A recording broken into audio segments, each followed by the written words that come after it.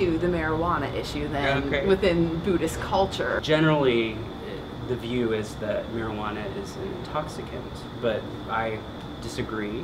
And if it's used medically, it doesn't have to have any THC to have this, you know. Right, but THC and CBD and all the cannabinoids actually are medicinal for most people, and so it's been labeled intoxicant, and now we're calling it medicinal. You know, for some. For some. And so, like, if I were to go to a Buddhist retreat and the topic of pot came up, would everyone be like, yeah, you probably can't? And definitely, you probably couldn't smoke at the retreat, right?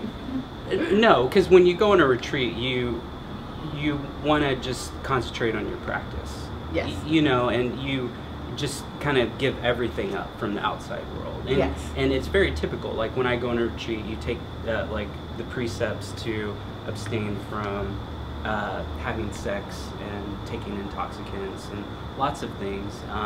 Obsessively using your cell phone. Yeah, you put away your cell phone, your laptop, and you give yourself that space just to be with yourself.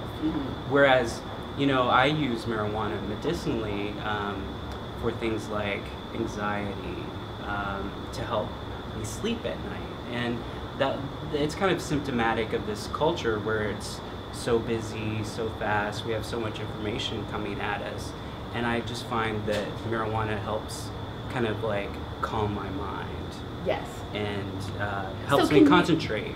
Like I just had a surgery and I was recovering from that. It was very painful, and you know, I got a really high CBD strain, and it helped me immensely. And you know, without the side effects of taking, you know, something like a prescription painkiller or some sort of opiate. And you know, people, and I think this is very much part of our puritanical culture, where, you know, like the side effect of marijuana is like euphoria, and you know, like if you feel good, like that's not a good thing, you know. Like yes. It's kind of ridiculous to me, you know. Like I don't know, like my sister, for example, she's like a nurse, and she had the choice between marijuana and another pill that had a lot of side effects, and she was like, well, I don't want that euphoria. I'm like, why not? Yes.